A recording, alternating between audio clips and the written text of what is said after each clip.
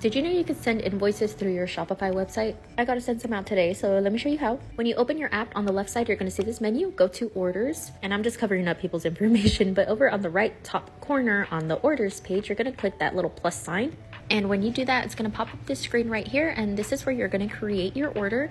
You could select products from your website or add a custom item. I'm gonna add custom stickers to this invoice.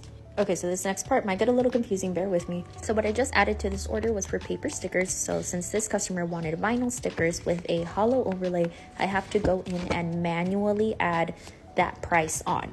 And I do that by going to add custom item, adding the name of the item, and then the added price. So as you can see right there, everything is added up. Now I just have to change the quantity. She ordered 3 sheets.